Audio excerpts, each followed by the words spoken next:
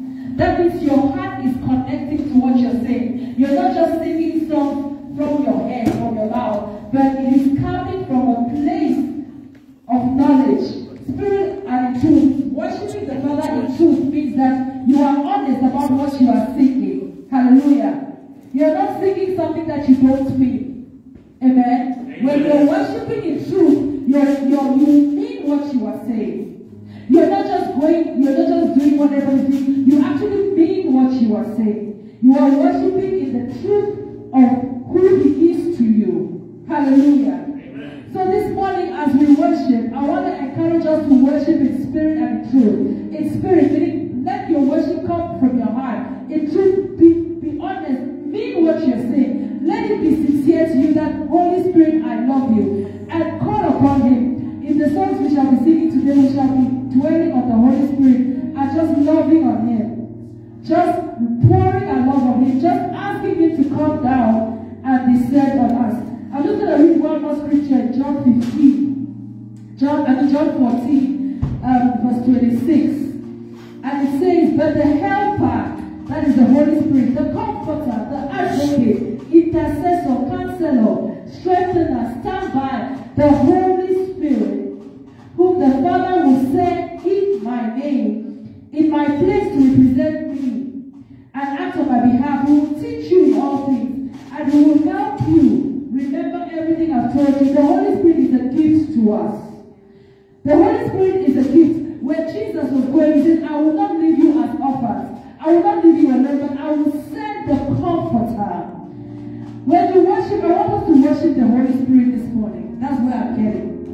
And as you're worshiping the Holy Spirit, think of who He is. The Bible says here, He is the Comforter. He is your Advocate. He is your Intercessor. He's the one who prays on your behalf to the Father.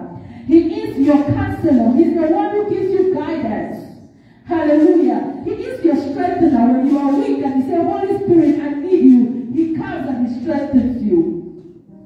He is your guide. He is your helper. Anything you need, the Holy Spirit is your helper. So this morning as we sing this song, just worship the Holy Spirit. Holy Spirit, we love you.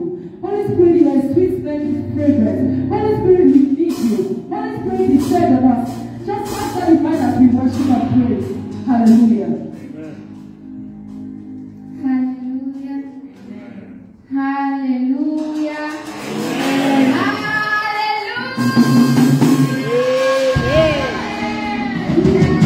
We're going to praise the Lord. Amen. The Bible says, let everything that has breath praise the Lord. Hallelujah. Amen.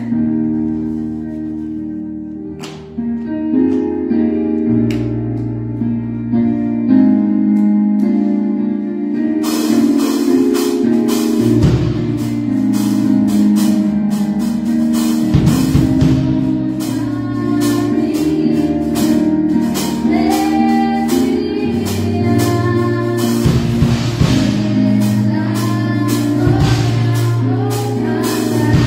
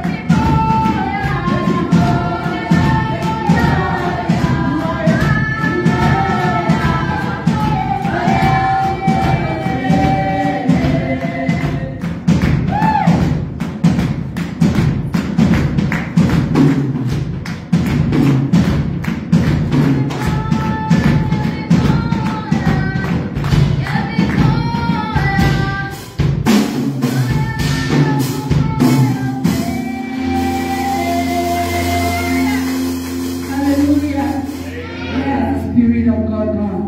It's our desire that we get back the Holy Spirit in our lives and in our society. Amen. Are we just going to continue to worship the Lord with this song that says, Awesome God. He is an awesome God. We will praise and lift Him high. He's highly lifted up. Amen. Awesome God, mighty God. Awesome God. Hallelujah. Amen. Awesome God, mighty God. I give you praise. Awesome God.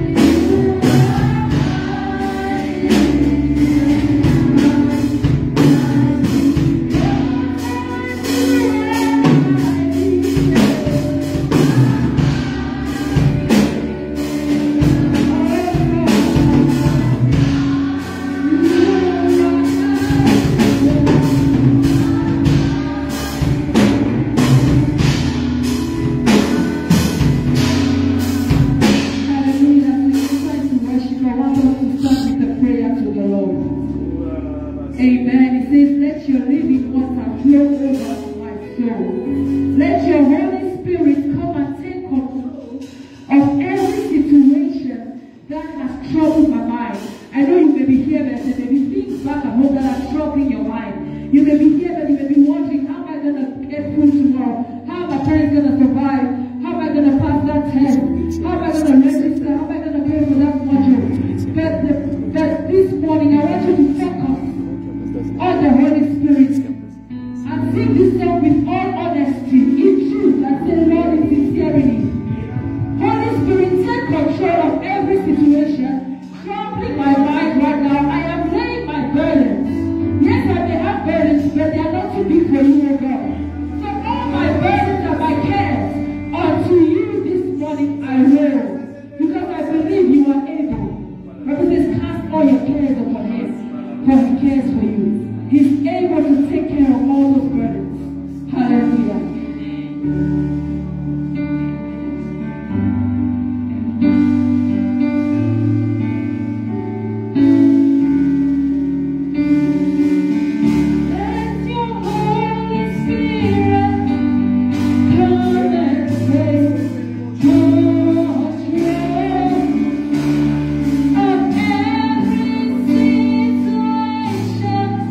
That has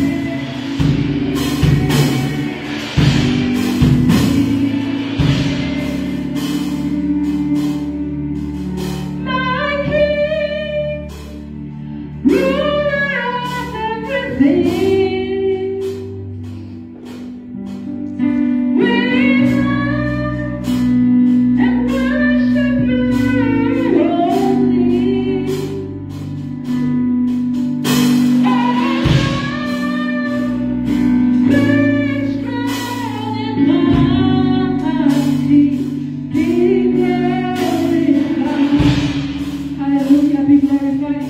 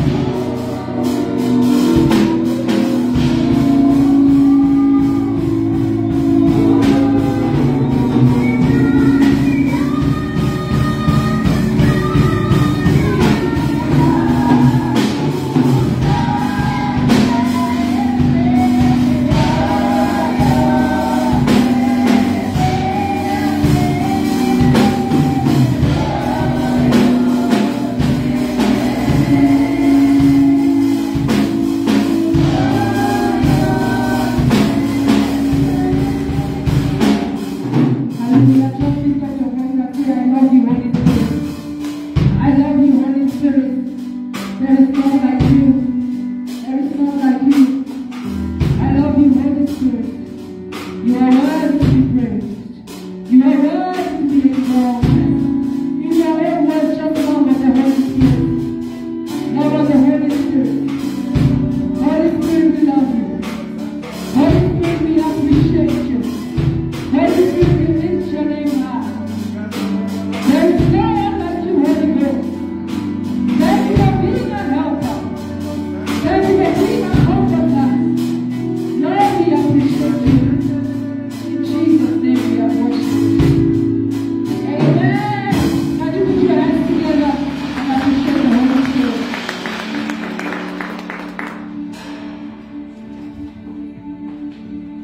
Amen. Amen. Let us give them a round of applause. Amen.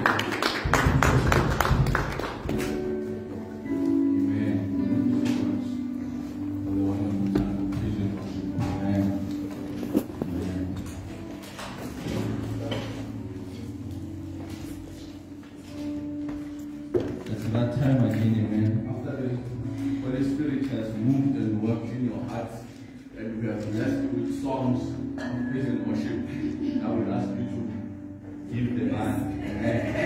Amen. Amen. Just kidding. Amen. Now, I want us to try and understand what is tithe. Amen. Amen. What is tithe? What is the importance of tithing? Why do we tithe? Amen. So tithing is basically giving 10% of your income, or whatever you receive, back to God. Amen. Because it belongs to God. Amen. So 10% of everything. If your friend blesses you with a 20 rand during the week, what's 10% of 20 rand? 2 rand. Take out the 2 rand, keep it aside for Sunday. Amen. Amen. If you have a job, you working, you earning 10k, what's 10% of 10k? 1,000. Right? Take out the 1,000 and keep it aside. Amen. That's the principle, that's the idea. So whatever you receive, if you walk out of this room and you pick up 100 rand, you take out the 10 rand, you put it aside for next Sunday. So that's the concept, that's the idea. So 10% of everything that you receive. Amen. And if you are earning figures which are not the right amount, round it up. Amen. Round it up to the nearest 1,000. Amen. Amen. So that's tithing. Amen. If you read in, I think in Matthew chapter 6, verse 21, it says, "For where your treasure is, there your heart will be also." Amen. Amen. Giving tithes and offering puts our love for God before our worldly wealth and shows that our heart is always with Him. Amen. That's why we tithe. Amen. That's why we bring back to God what belongs to Him. Amen. Now, offering, on the other hand, is a different concept. It's you giving according to what God has placed in your heart. When you read in the book of, I think it's Exodus, when the children of Israel were building the sanctuary and the temple of the Lord, they were required to give offering, whether it was their earrings, their gold, everything that they had, but they offered according to what they had decided in their heart. It was not the 10%. That was an offering. That was not a tithe.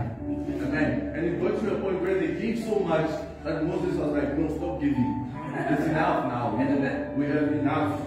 Imagine if we can get to that point where we give, our offerings to the point where you're like, what? I say something money in month, aside food in month, but we will never do that. Amen. So that's offering. You give according to what God has placed in your heart. Amen. But tithing, on the other hand, it's the 10%. It's not according to what God has placed. It's what belongs to God. Amen. And we give because we have cheerful hearts.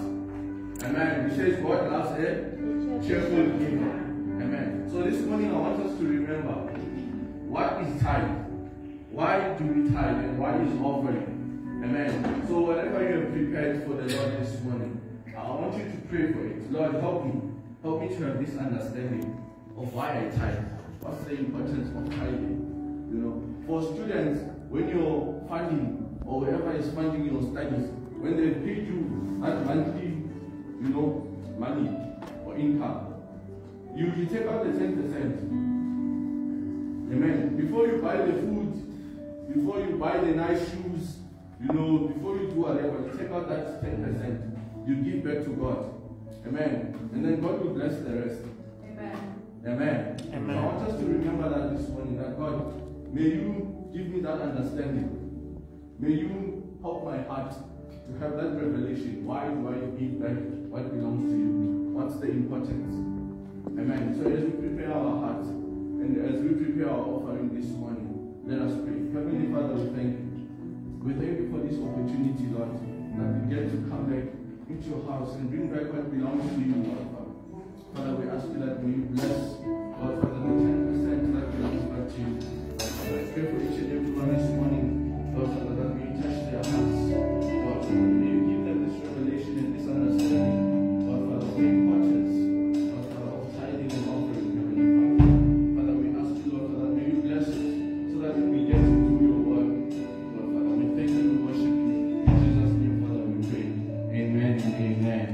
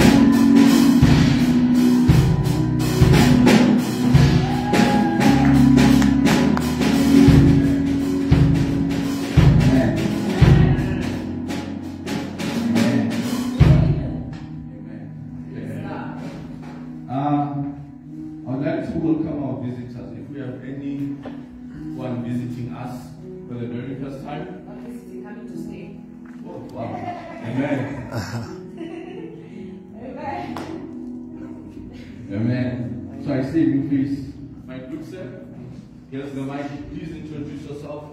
Tell us who you are, what's your name, where you're from. If you are here to visit or to stay, Mr. Bob is saying to stay. So amen. Amen. My name is Blessing. It's not working. No.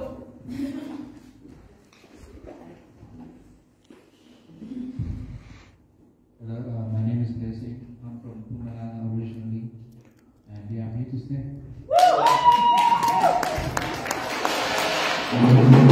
Thank you. Blessing from Pumalanga, here to stay. Amen. That's wonderful. Thank you so much. Amen. We thank the Lord for His goodness. Amen. Amen. So, just a few announcements. So we usually have our services every Sunday from 10 to 12. Amen. I can see we're running behind time, but we'll try to shake out. Great. And then we also have our Bible studies on Thursdays. Amen. From 8 till 9. But from 7 to 8 we have our evangelism. Amen. So may God help us and my brothers. And I'm inviting Thursday, during our Bible study, we learned from Sister Babs salvation. I think we ended at consecration, right? I think salvation, baptism, up to baptism, yes. So we had the homework, right? Yes. We had the homework to start from page 1 up till consecration. Amen. So that's the homework for the week. Amen. Till Thursday. Those who don't have the booklet, I think we'll make provision. We'll make copies. And then you will receive them on Thursdays. Amen. Amen. But I think you have the soft copy. Amen. So no excuses. Don't come say you left your book at home. No, I did the homework, but the book is at home. It's not homework.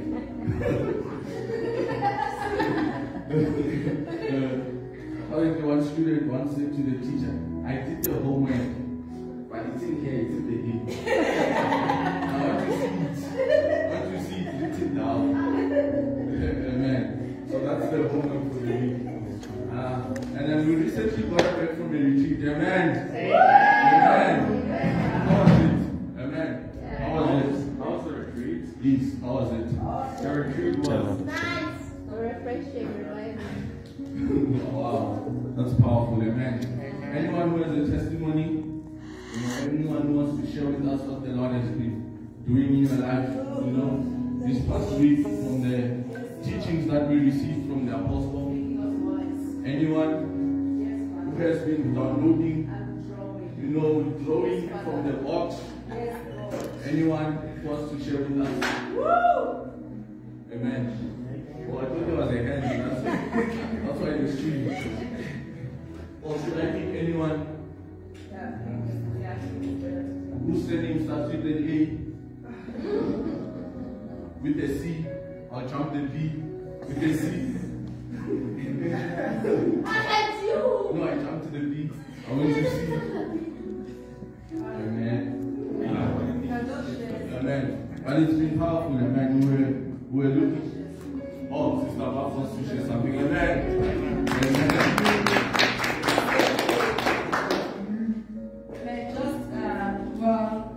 It's just been, the revelation of wisdom was just so powerful. I mean, I've read Proverbs quite a lot of times, but I never picked out all those nuggets from all the many times. I mean, I've been reading Proverbs, so it was just amazing, to understand certain things. As Christians, we take some things so seriously, like the whole anger thing. It really touched me to say that an angry person is basically a fool. When things happen now, I just ignore. I'll rather overlook than be a fool. Amen. It's actually a deep revelation I received from the camp, because before the camp, I'll be angry and I'll shout and I'll talk and I'm like, why are you doing this? But when somebody makes me angry now, I'll just reflect, okay, if you shout and you scream angry, you are the fool here. So that revelation really sunk in. Amen. Amen. Amen. So let us not be fools, amen. Let us know the box. Amen. We had fun, we had a good time, we played soccer. Amen. But I have this charge against the team of Pretoria. We were the team of Pretoria when we needed you guys to be. The second game, but we lost, we can go to a game. Glorious, I was part of the watch team, and I told him not to come back. Hey, you played with what? I was playing for watch. He was playing for watch instead of playing for his own team. Unbelievable. Talk about a betrayal. I believe and those who were not there, I was spoiling. I was there! The first game she was there, we won. The second game she was not there. How do you win without a strike? But we had fun, amen? Amen. And yesterday we had a picnic, right? We had a picnic, we had a good time, amen? I want us to clap hands for our team.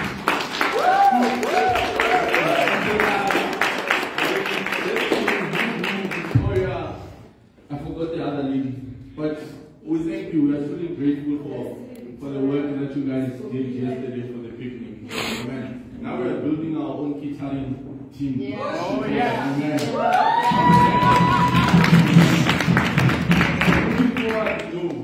When there is any function, we have a team. Amen. Amen. And we apologize for the food that came late. You wanted to treat me as if we are.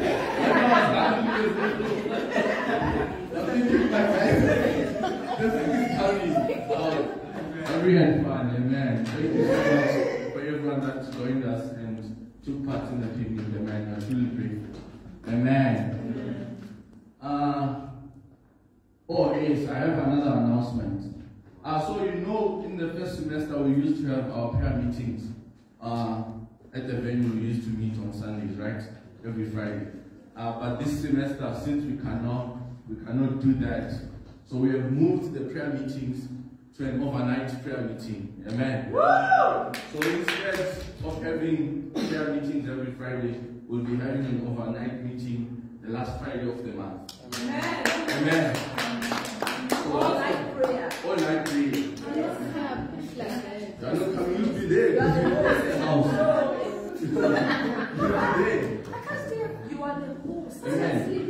And when is the last Friday of the month of August? It's the 30th, right?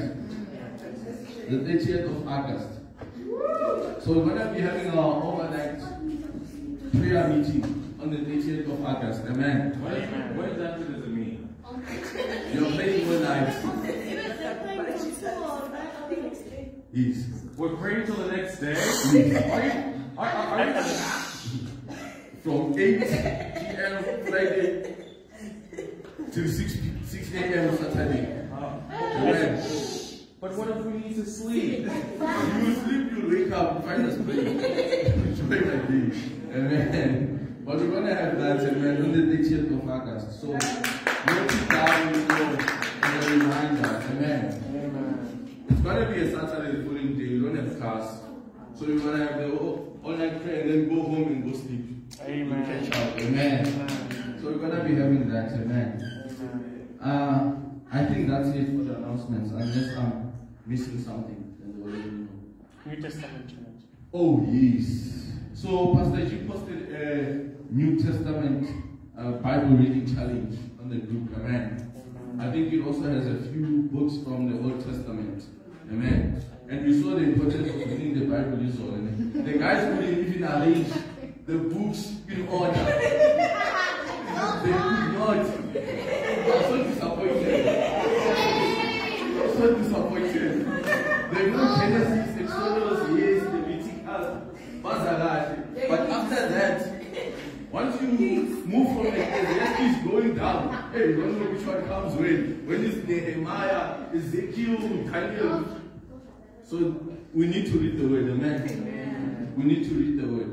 So I think it's starting today, the challenge, amen. Amen. So look at the post that Pastor G posted in the group. Print it out, put it on the wall, so that you see how many chapters you're supposed to read per day. Amen. And we'll offer incentives. Amen. Yes, God. Okay. Those who finish first, 1,000 rand.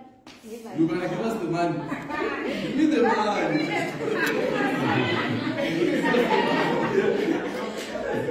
Give us the man. When we offer incentives, the group that will finish first will take them to this place fund company. Holding and whatever. So we offer incentives. Amen. We encourage you guys to read the word. Amen.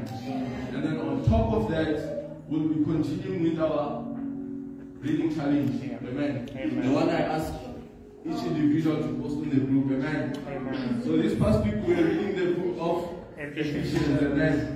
Now we're moving to Philippians. Amen. And it has how many chapters? 4 chapters. So it's Monday, Tuesday, Wednesday, Thursday. Amen. So we'll end on Thursday. Is this one. Amen. Amen. So we'll be reading that. And when I ask you to post on the group, post. Amen. And don't read that chapter you're posting. That's not what we say. Continue reading. Amen. Even if you only posted on chapter 1, read chapter 2, read chapter 3, chapter 4. Amen. Amen. I'll catch you one day. Don't worry. I'll catch you. Amen. When we thank the Lord. Amen. Amen. Without wasting any time, I'm going to call up Pastor G. Amen. Amen.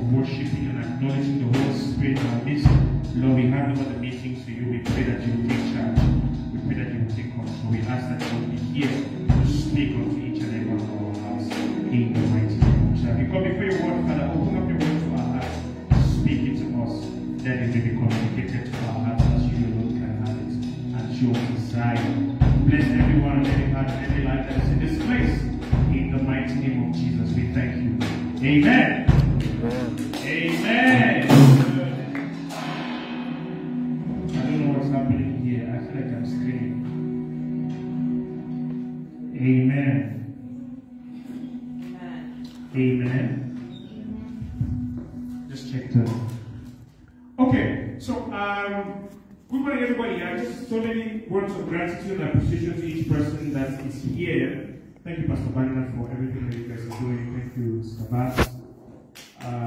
Yes, let's appreciate it. Amen. And thank you for the choir. Thank you for the worship and the time you take aside to just practice to give us a time of worship in the presence of the Lord. It's a blessing. Thank you for your skills, your gifts. Thank you, Sipo, Simule. Thank you, Heaven. Thank each and every one of you just for letting yourself, and to the Table for the transportation. Thank you so much for your sacrifices and your presence here. Thank you, Angie and Destiny, aka Chaos, for yesterday and just for your continuous presence. I just want to share a word with us. Thank you so much for coming. Your presence is a blessing. And you are a blessing. Amen. Thank you, friends. And thank you, because glorious.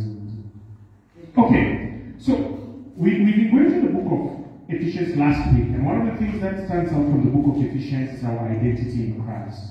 The fact that when we come to the Lord Jesus Christ, He gives us a new identity. This morning, I just want to talk about identity in our identity in Christ and fulfilling purpose. Now, the Bible says in 2 Corinthians chapter 5, verse 17, it says, therefore, if anyone is in Christ, is a new creation. The old has passed away, behold, all things have been made new.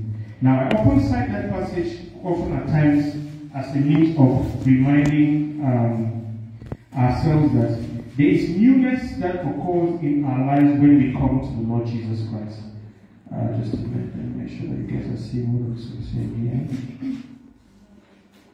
Let's see, you there? There you go. So there's a newness that comes to our lives when we give our lives to the Lord Jesus Christ. We take on a new identity. And us taking us a new identity says that we were one thing before and now we are something else. Now in 2 Corinthians 5:17, the Apostle Paul says it in this way. He says, whoever is in Christ Jesus is a new creation. The old things have gone, behold, all things have been made new. Now, in the process of us becoming a new creation, there are certain things that must change in our lives. Now, in the past when I have read this passage and I have preached out of this passage, I've insisted upon the fact that part of us coming to the Lord Jesus Christ is a transformation of our old way of life. A believer, a Christian, a born-again Christian is someone that has taken on a new creation. In simple terms, they are not who they used to be. And so this morning, I want us to examine, amongst a number of things, what changes. When the Bible says that you are a new creation, what does that mean? And of the many things that change, now obviously when you give your life to Lord Jesus Christ, if you're weighing 80k, you probably still be weighing 80k, right? If you had a light complexion or a dark complexion, you'll be light and dark complexion. So the things that change are not necessarily in the physical. In the process of transformation of character, we become more and more like Jesus. That's why the Bible says that, beloved, that let you no longer to be conformed to the patterns of this world, but to be transformed by the renewal of your mind. So one of the things that change when we become born again, when we give our life to Lord Jesus Christ, is that our minds need to be transformed. And they are transformed by being renewed. Renewed by what? The Word of God. That's why a believer that does not read their Bible is going to be a very lazy Christian. They will not experience the kind of transformation that they are supposed to experience as believers in the Lord Jesus Christ. Because the renewing of your mind means that you are formatting the hard drive. In other words, you are uploading your software. In other words, you are changing software completely. You know, for those of you who are old enough to remember earlier days of computers, maybe you remember that you used to use Windows XP. And those of you who are older may have used DOS or Linux, I'm not sure. But Microsoft has this habit of changing its software. And with every new software, you know, like Nexo is into programming and coding.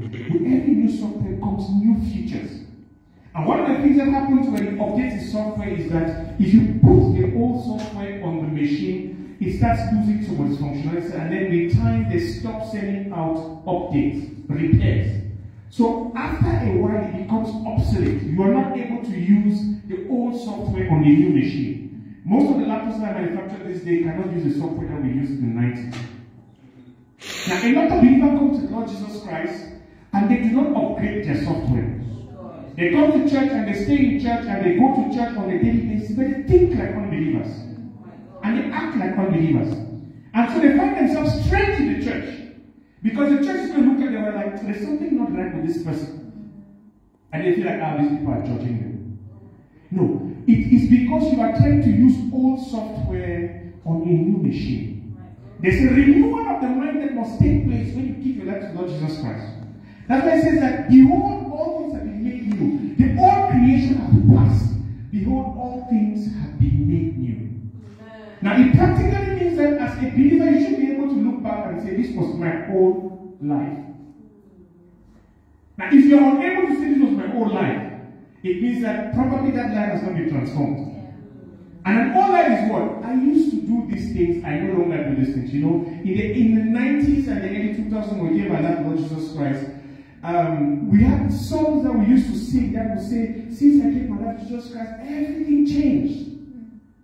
I used to be like this person, I'm no longer like that. Why? Because the prophecy of Emmanuel, Jesus Christ, was that he was going to set his people free from their sin. If you have not encountered the Lord Jesus Christ that has not transformed your life, you may still be a religious person and you need to be born again. Because when you are born again, your life is transformed. When you are born again, the life of God comes and inhabits inside of you and changes who you are. The source from which you draw your strength to live your life is not the same like when you were not born again. And because that power is powerful, it has ability to transform you to be a better person. You also get transformed by the power of the Holy Spirit. You get transformed by the power of His Word. When the Word of God is spoken to us as we go through over the camp, how does it change and has it changed us in character? We begin to watch our anger. Because the Bible tells us that anger resides in the bosom of the fool. So that's why you need to read the Word. Spend time in the Word. So there is a transformation of behavior that takes place. There's also a transformation of character that needs to take place. But there are two things that happen when we give our lives to Lord Jesus Christ, which I want to talk about. One, we take on a new identity, and then secondly, we adopt a new purpose. Now, our identity is who God says we are. Is that visible from where you are? You can read, right? Okay. So our identity is who God says we are. It opens us up to a sense of purpose. Why we are here. When we become born again, one of the things that needs to change is a transformation of our understanding of who we are before God. You know, like we were reading yesterday from Ephesians chapter 1. We have been chosen, we've been selected, we've been adopted, we have been redeemed, we have been sealed. We are now children of God, adopted, co-opted into the family of God. Now, that sense of an understanding of who God says we are, it opens us to a new sense of purpose. Because I now know who I am in Christ, I now start living my life in a particular way. And understanding of identity redefines our sense of purpose. And a redefinition of our sense of purpose informs us how we live our lives. If you miss out on your identity in Christ, you will miss out on your understanding of purpose, and it's going to inform and influence the way you live your life. Our identity in Christ, who I am in Christ, because I am born again, because I'm a child of God, this is how I get to live my life. That is the point of departure. If you do not understand that from where you are, that I am now in Christ Jesus, it's not going to inform your sense of, therefore, this is how I'm going to live my life. And I'm going to fulfill it. That's why a lot of people live their lives in a sense of purposelessness. They take their sense of identity from the world. The things that they watch on TV. You know, and that is the influence of culture and television. Television defines for people who they are supposed to think of themselves. The soapies. Now, there is no evangelist and prophet as powerful as Generations, Mubango, Scandal, Rhythm City, and all those guys. They define for our society the sense of right. They define for our society the sense of norm. And then, quietly and gradually, people begin to define their identity from that sense of normality, and then they choose to live their lives in that way. And so then they just leave. You know, that's how some people end up in relationships that they have no point for. Because our evangelists have normalized that in our understanding. That's not. But in Christ Jesus, we must understand our identity and we must help us define our purpose. Now, an understanding of our purpose propels on our actions what we do and ultimately creates our identity, you know, our destiny, our future reality. It goes from identity to purpose, to reality to destiny. I know who I am.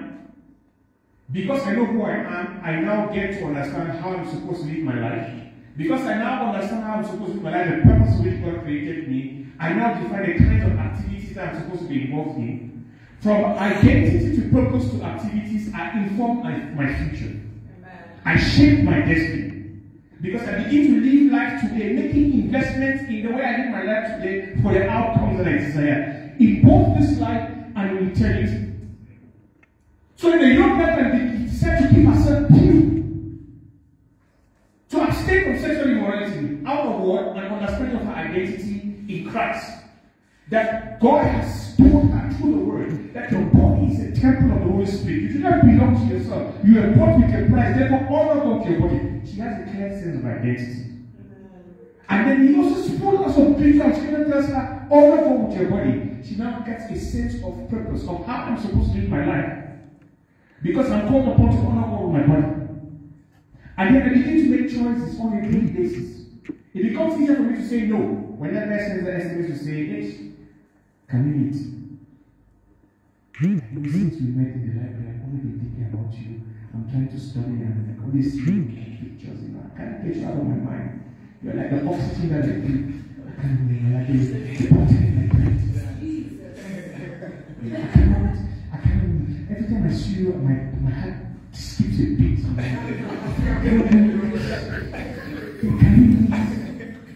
You are the cutest thing that God created after 5 hours.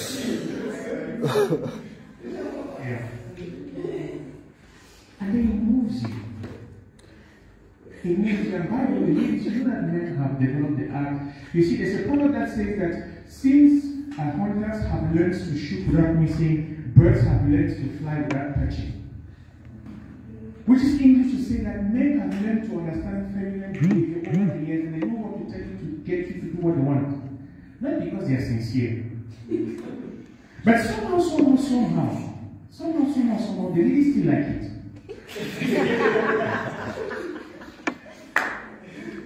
And that's a mystery to me. And I think we get to we're going to ask him, Lord, how do you create them? You know, because sometimes you look at them like, this guy is but somebody still wants him to say but our identity in Christ, the security of who we are in the Lord Jesus Christ, is going to give our hearts to be addressed. It's going to help you to make choices about, okay, because God has asked me to honor you with my body, I'm going to make choices that says no. It gives you a communicated sense of purpose, and it gives you look forward to. And says, Lord, I'm not going to be a girlfriend. I'm going to be a wife. Amen. That's a choice I have made. Yeah. I'm not going to be somebody's plaything. You know, I'm going to be somebody's future. That's right. Wow. Yes, let's go. I'm going to be his future. When he sees me and he thinks about investment and he thinks about the future, he has to see me in that picture. Amen. And because I want him to see me in that picture, I'm going to start living my life as the future. So I will invest in myself because I want to bring something to the table. I will invest in myself because I want him to be able to value me for who I am, for what I can put on the table. I will invest in myself because when he thinks about where he's going to, I want him to see me in the picture. That's right. So I'm going to conduct myself in that manner. Understanding my identity and my sense of purpose, I start conducting my activities to prepare for my destiny, the future that lays ahead of me. Because I know who I am. I will not sell myself short, I will not sell myself cheap. I'm going to give myself full. So to say in another way, our identity is sourced to what God says about us and shapes who we are becoming. Now, in this study, we want to focus a bit about identity. We'll look into how living from what God says affects the way we view ourselves and the world and our values. Now, for me to be able to take the conversation to the next level, I want us to look at 3 biblical examples, right? 3 biblical examples of people who encountered God and had a transformation of identity and purpose. Now, turn me to the book of Mark. If you are there. Yes. Mark chapter 1, verse 14 to 17. Now, our new identity comes with a new sense of purpose. And I want us to look at 3 examples in the Bible. And you will see that from all 3 examples, certain patterns are common. There was an encounter with God, an encounter with the Lord Jesus Christ, which led to an understanding of identity. Now, when each of these people met Christ or had a word, there was a communication that says that, Tabo, this is who you are. This is who I created you to be. Before now and up to this point, you may have understood who I created you to be. But now that you have this understanding of who I created you to be, moving forward from this point, this is how you're supposed to live your life. Now, that is a pattern that's supposed to be the experience of every believer. Because when you give your life to Lord Jesus Christ, He gives you a revelation of who you are. And it is that revelation that now informs you about how to carry yourself moving forward. There is nobody that comes to Lord Jesus Christ and encounters Lord Jesus Christ and goes back the same. Every time any person came to Jesus Christ and accepted His message and accepted Him, He changed and altered the course of their lives. Every single example of people who had an encounter with Lord Jesus Christ. When Zacchaeus came and met the Lord Jesus Christ, you know, Zacchaeus was a man of short stature and that had grown up and had been a very bad person. He was a tax collector and was serving the Romans. He was an enemy of the people. And he was stealing money, chopping money. When he met the Lord Jesus Christ, his life turned around. Amen. Jesus Christ gave him a new sense of purpose, gave him a new identity.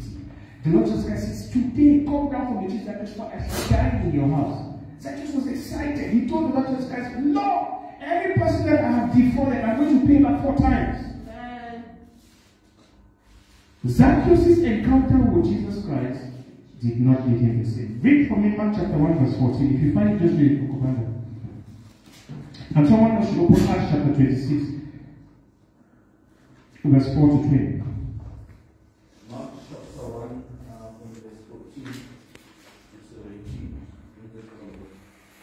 Now after John the Baptist was arrested and taken into custody, Jesus went to Galilee, preaching the good news of the kingdom of God, and saying, the appointed period of time is fulfilled, and the kingdom of God is at hand.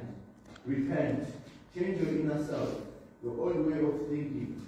Regret past sins, live your life in a way that proves repentance. Seek God's purpose for your life, and believe with a deep, abiding trust in the good news regarding salvation. As Jesus was walking by the shore of the Sea of Galilee, he saw Simon Peter and Simon's brother, Andrew, casting a net in the sea, for they were fishermen. And Jesus said to them, follow me as my disciples, accepting me as your master and teacher, and walking the same path of life that I walk, and I will make you fishers of men. Verse 17. Read verse 18 as well. Verse 18. Immediately they left their nets and followed him, becoming his disciples, believing and trusting in him and following his example. Amen. You're going to read Acts for me, but I like this verse. You see, Jesus' encounter with his disciples here, it is the encounter of each and every one of us.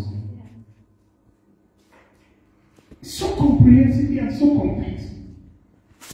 And that is supposed to be the journey and the trajectory that each and every one of us goes through. In about 4, 5, 6 steps. And I like the way of Bible version put it. All the way back from verse 14, it says that after John was put in prison, Jesus went to Galilee proclaiming the good news of God. The time has come, he said, the kingdom of God. Let me read your version, I like it.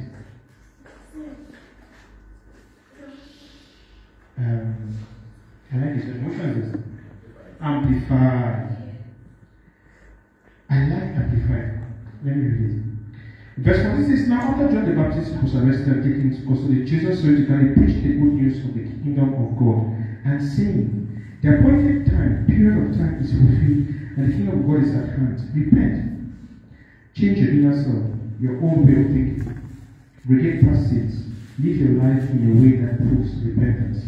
Seek God's purpose for your life, and believe in a deep, abiding trust in the good news regarding salvation. When Jesus Christ comes into the life of an individual, when you become born again, when you decide to turn your life around, verse 14 and verse 15 is what it means in a very practical sense. And I like the fact that speaking to his disciples, he started from that point. It's almost as saying that if you're going to follow me, this is what I want you to do. In a very practical sense. And the same standard that Jesus Christ set for his disciples is the same standard that he's setting for us. And the Amplified version puts it in such a very practical way It says, the preferred version says that, it says the appointed period of time is fulfilled and the king of God is at hand. Repent, change your inner self, your own way of thinking. Regret past sins. Live your life in a way that proves repentance. Jesus Christ is saying that, follow me, turn your back to sin. Change your way of thinking. Turn away from the evil things or the bad things that you used to do. If you used to lie, stop lying. If you used to be an angry person, stop being an angry person. If you used to cheat, stop cheating. If you used to sleep around, stop sleeping around. All the things that you used to do, if you used to be an angry person, stop being an angry person. If you used to be a jealous person, stop being a jealous person. If you used to be an envious person, stop being an envious person. He doesn't stop at that. He says, change your way of thinking, regret your past sins, live your life in a way that proves repentance. Something has to change. When you meet Jesus. Amen. Something about the way you live your life needs to change. It is not just sufficient for you to come to church and sit in church and listen to sermons and praise and pray and go home and not be transformed. Yes, it's great for you to come to church because you get to hear the word of God. Yes, it's great for you to be part of a spiritual assembly where you can be considered a member. Yes, it's good for you to do all those positive things that help you grow closer to God. But change! Let the word of God that comes into your life transform you. And what those changes entail, when the word of God comes for you, you need to respond. How do you get transformation? It is through obedience. When God tells you that stop lying, He's not going to come and seal your mouth on lying. You need to decide that no longer going to lie. I wish sometimes God gave us that power. And you know, some people will stop lying faster, they got to slap every time they lie. You know, or a cop, like you just had a hand and an angel just over your head. And then you bump one like just hit it. You know, why did you do that? It's because you lied again. No. By the help of the Spirit of God, we are supposed to turn our lives around and walk before God in repentance. And then it does not end there. It says, seek God's purpose for your life and believe with a deep abiding trust in the good news regarding salvation. One of the things that we are doing this morning is that understanding of purpose.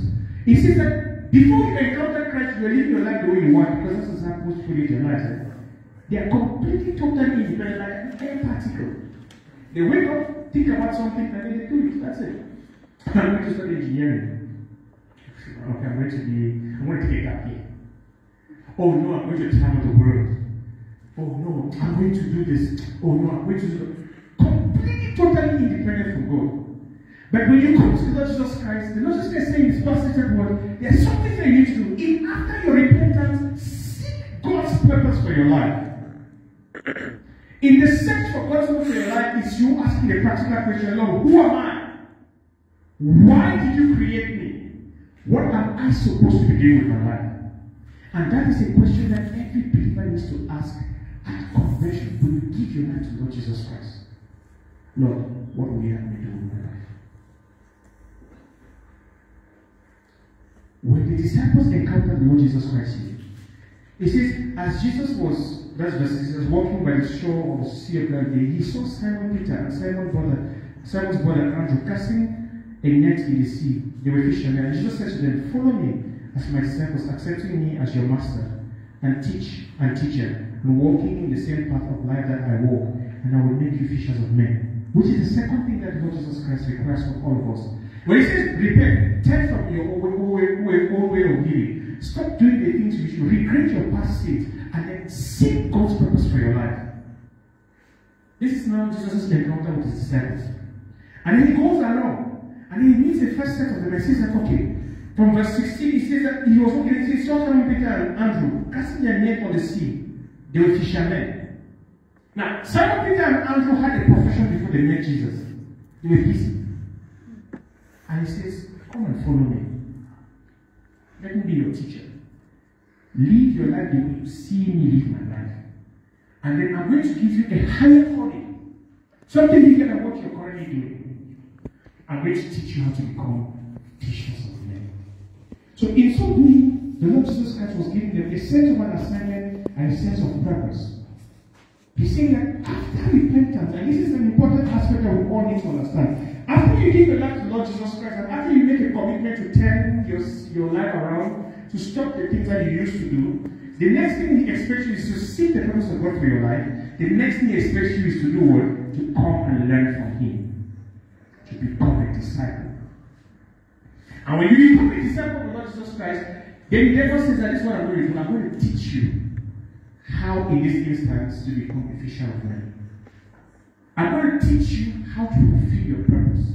He said, leave and abandon everything that you are and you have known and have been up to this point. Turn from your ways. Turn your back to your former ways of life. Change your way of thinking. Show regret for your past sins. Come to me and learn from me. I want to be your master. I want to be your teacher. Take up my yoke and I will teach you. Why is it important for us to learn from the Lord Jesus Christ? Because we cannot please God in our own strength. The bad habits that you want to stop, you don't have the power to stop them. That's why you have not stopped them since you started trying to stop them. You need the help of the Holy Spirit. But what will it take? An honest telling to God that says, Lord, I come to you. Read me Acts chapter 26, verse 4 to 20. And the point that we are making up to this point are the following. When you come to the Lord Jesus Christ, He gives you a new identity and a new sense of purpose. Speak of that. Acts chapter 26 and verse 4. So then, all the Jews know my manner of life from my youth up, which from the beginning was spent among my own nation, the Jewish people, and in Jerusalem. They have known me for a long time, if they are willing to testify to it. According to the strictest sect of our religion, I have lived as a Pharisee. And now I am standing trial for the hope of the promise made by God to our fathers, which hope of the Messiah and the resurrection our 12 tribes confidently expect to realize as they serve and worship God in earnest night and day. And for this hope, O King, I am being accused by Jews. Why is it thought incredible by any of you that God raises the dead? So then, I once thought to myself that it was my duty to do many things in opposition to the name of Jesus of Nazareth. And this is just what I did in Jerusalem. I not only locked up many of the saints, God's people, in prison after receiving authority from the chief priests, but also when they were being condemned to death, I cast my vote against them. And I often punished them, making them suffer in all the synagogues, and tried to force them to blaspheme. And in my extreme rage at them, I kept hunting them, even to foreign cities, harassing and persecuting them. This is Paul describing his life before he met Christ. He says, I was very serious in pursuing after arresting Christians and making sure that I punish them. And when on one of those journeys from verse 12, I had an encounter. Go ahead. Verse 12.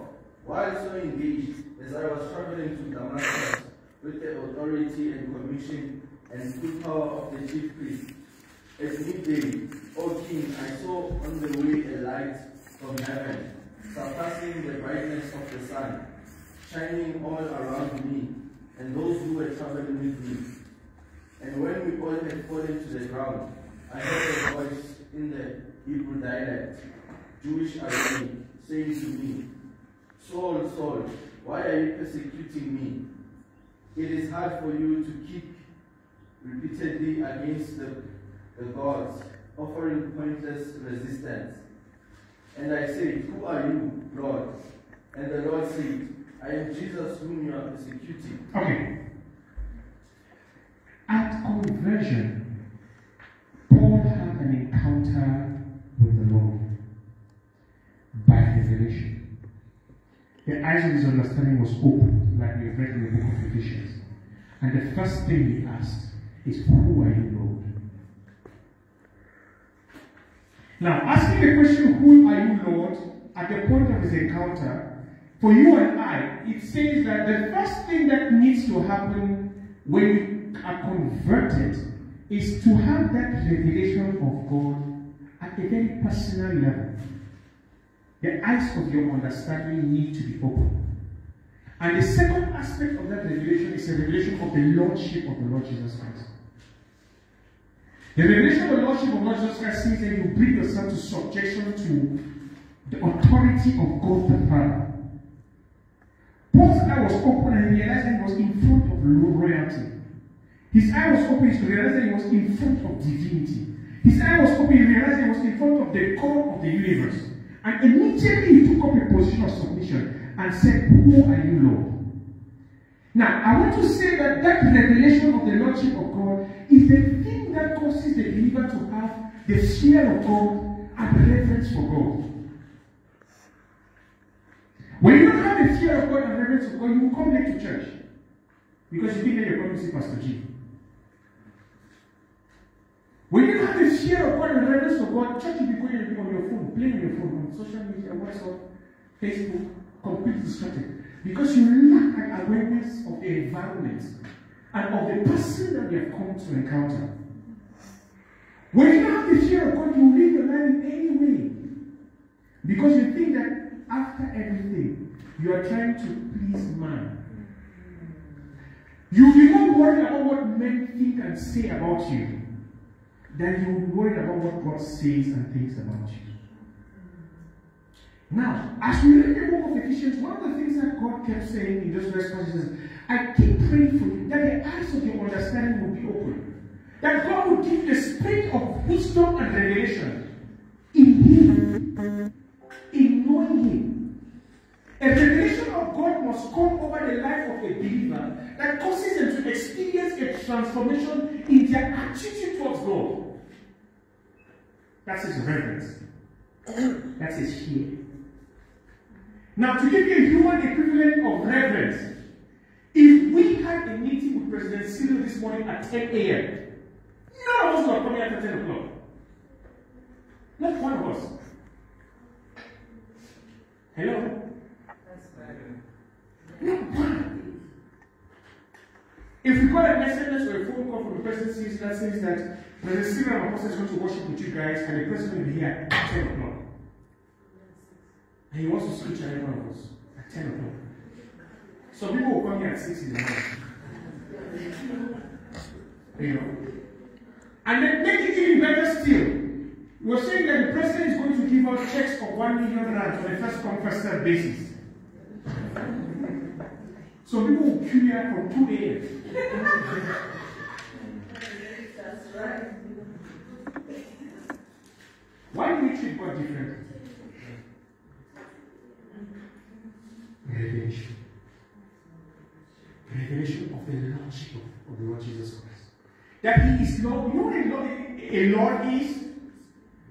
A Lord means that He has absolute say and absolute authority, and we are subservient, servants to Him. And our eyes must be open to that. Because that's what brings reverence. That's what even provokes worship. So, it is something that you must pray for yourself.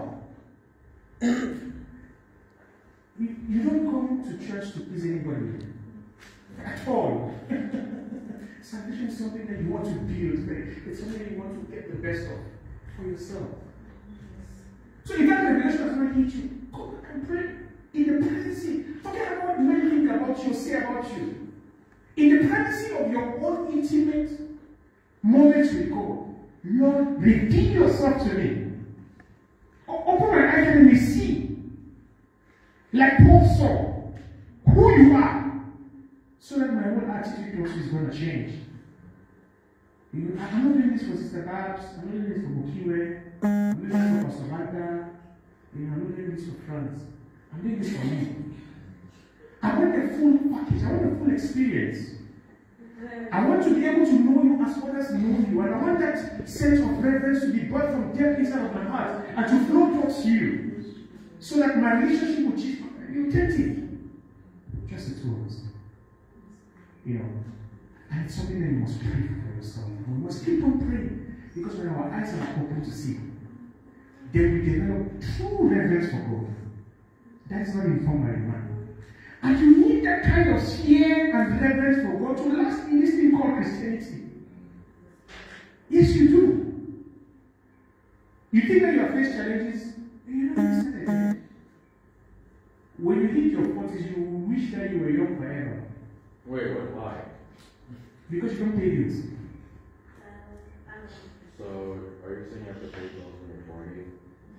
Why don't you just get something to do for you? Or why don't you just move on to something else?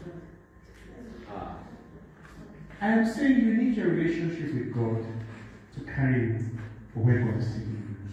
Okay? Uncle Brian, continue to read.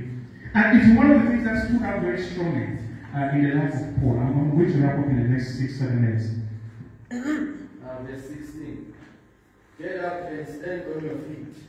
I have appeared to you for this purpose, to appoint you to serve as a minister and as a witness, to testify with authority, not only to the things which you have seen, but also to the things in which I will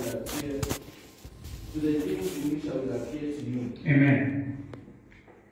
After a revelation of God comes an assignment.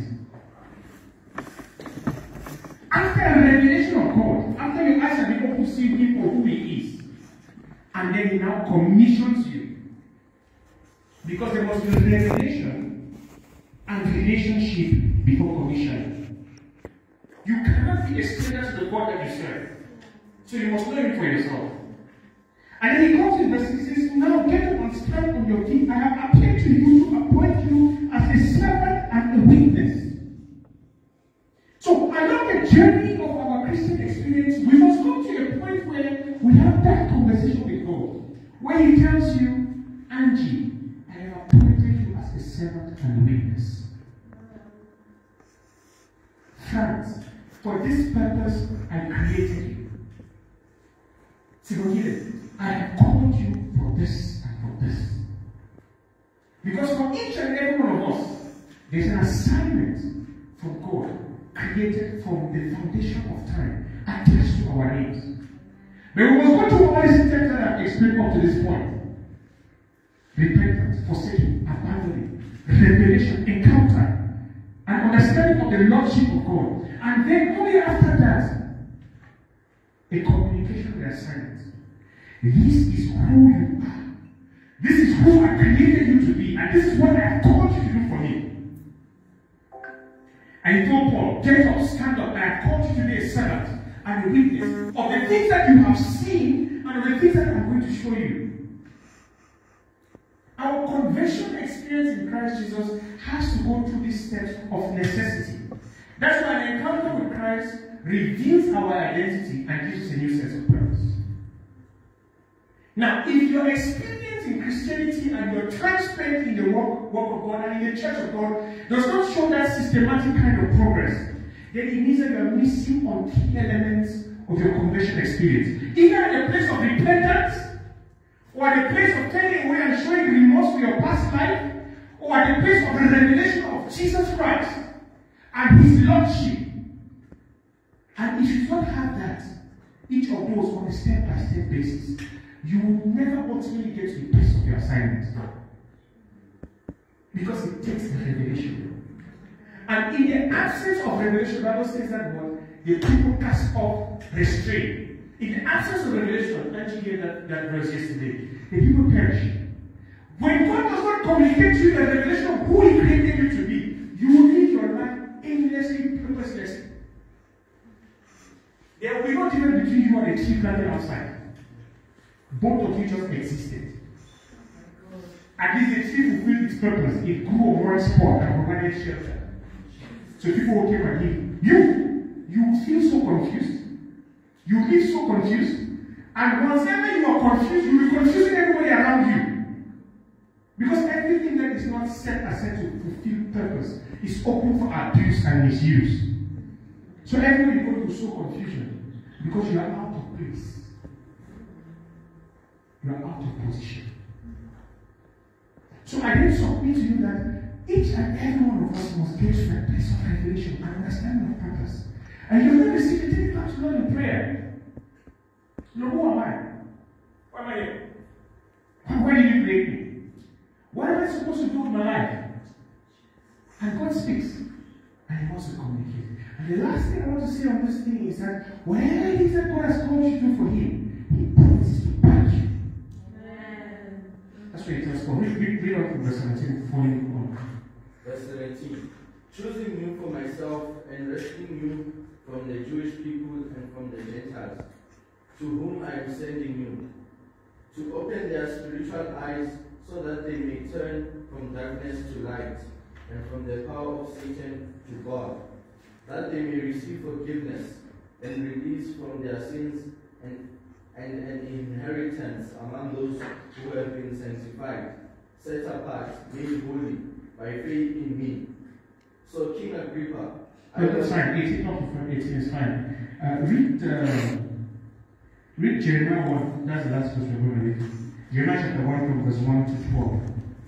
Verse 18 as for Obadiah 1. Verse 17 says, I will rescue you from your own people and from the Gentiles I am sending you to open their eyes and to turn them from darkness to light and from the power of Satan to God, so that they will receive forgiveness of sins and a place among those who are being sanctified by faith in me. Paul, in that encounter with God, gets clarity, details about his assignment. And this is what I've asked you to go and do for me.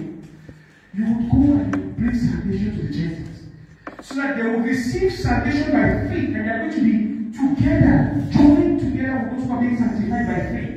And I will defend you among those people. Jeremiah chapter 1 from verse 8 as I close. Jeremiah chapter 1. Jeremiah's call and commission. The words of Jeremiah the son of Hilkiah, one of the priests who were in Anathoth in the land of Benjamin, to whom the word of the Lord came during the 18th year of the reign of Josiah the son of Ammon, king of Judah. It came to Jeremiah also in the days of Jehoiakim the son of Josiah, king of Judah, continuing until the end of the 11th year of Zedekiah the son of Josiah, king of Judah, and continuing until the exile of the people of Jerusalem in the 5th month. Now the word of the Lord came to me, saying, Before I formed you in the womb, I knew you, and approved of you as my chosen instrument. And before you were born, I consecrated you to myself as my own. I have appointed you as a prophet to the nations. Amen. Before I formed you in the womb, I knew you. I have appointed you as my own. I consecrated you to myself. And I appointed you as a prophet to the nations. Now, imagine having that kind of an assignment over your head, and then you want to go and do beauty and aesthetics. Or you want to go and be an engineer. Or you want to go and be an accountant. Let's not look at all the funny things. Or the not so cool things. You want to be a politician. You want to be a president. When God is saying that, before I formed, are you guys seeing? He said, before I formed you in your mother's womb, I knew you. I had sanctified you unto myself.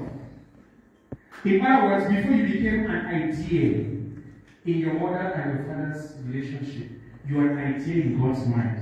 And God said that we are going to create school. She's going to be my own. Small. She's going to be my daughter, my own precious daughter. I'm not creating her or sending her to go and figure out what to do with herself. I created her to be my own. And I'm not just saying that because why? I have set her apart and I have appointed her to be a prophet unto the nations. Now, that is each and every one of us seated in this place. Before we talk to mothers who were known of the Lord, called to belong to Him with a specific assignment. Then it becomes tragic if you do not know that assignment. Because if you don't know the assignment, you cannot fulfill the assignment. If you do not know what the purpose is, you cannot give up the purpose. Continue us to command. Verse 6. Then I said, Lord God, behold, I do not know how to speak, for I am only a young man. But the Lord said to me, do not say I am only a young man, because everywhere I send you, you shall go. And wherever I command you, you shall speak. Amen. Wherever I send you, you will go. Wherever I ask you to say, you will say. Do not minimize yourself. Do not say I'm only a young person. Do not say I'm only a woman. Do not say that I'm the youngest in the family. Do not say, Lord, I have a weakness. Moses said, I can stand. You know, I don't talk very well. I'm not a prayer warrior. Do not underlook yourself. Do not look down on yourself. Because the thing that God has called you to do, He doesn't expect you to do it in your ability. So do not look at yourself and then limit yourself by what you know about yourself. God is saying that I just want you to be available. Go where I ask you to go. Say what I ask you to say. I'm not asking you to figure out what you need to say. I'm not asking you to figure out where you need to go. Because I already have that figured out. I will tell you where to go. And I will also tell you what to say. So the going and the saying does not depend on you. It only depends on your availability and your willingness.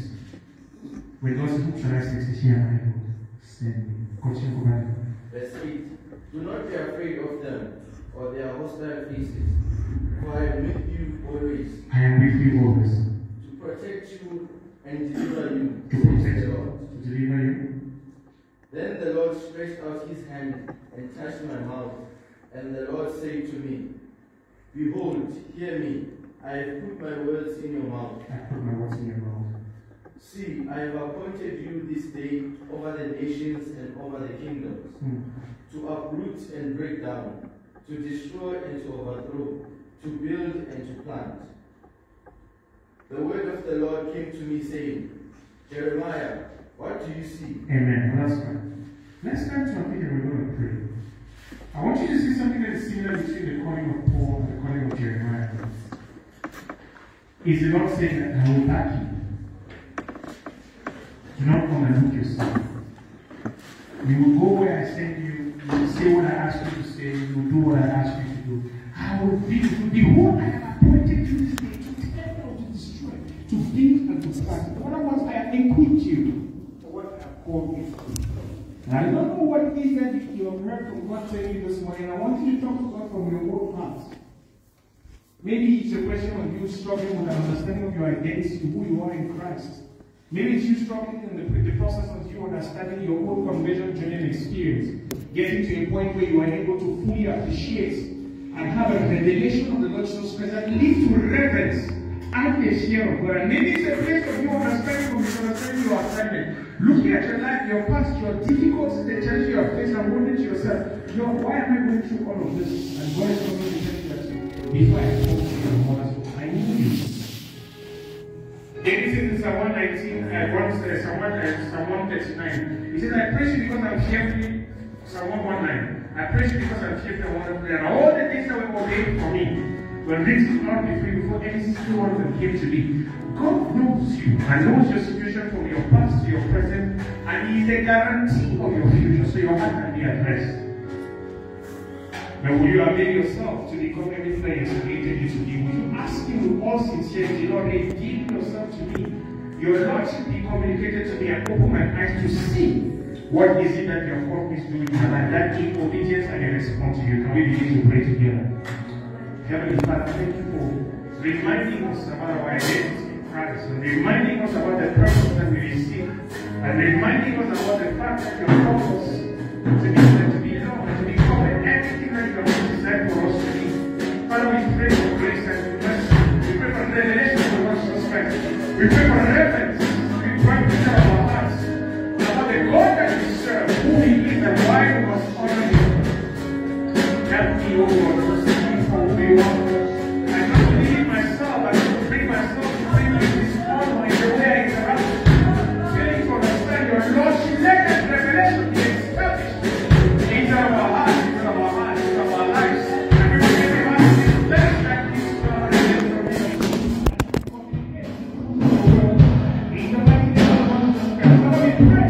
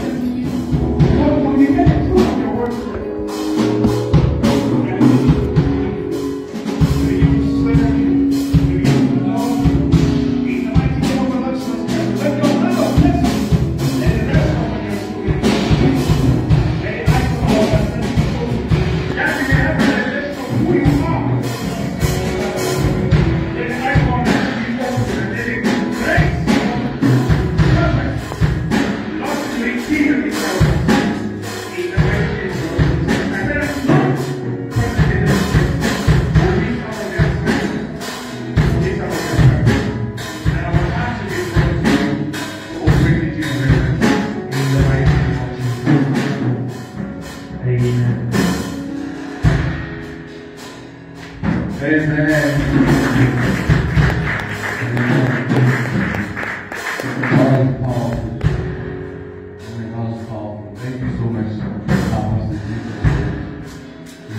us of our identity in Christ. Amen. We have a new identity in Christ. Amen. May we have that deep revelation. Amen. So that we do not miss our assignments. Amen.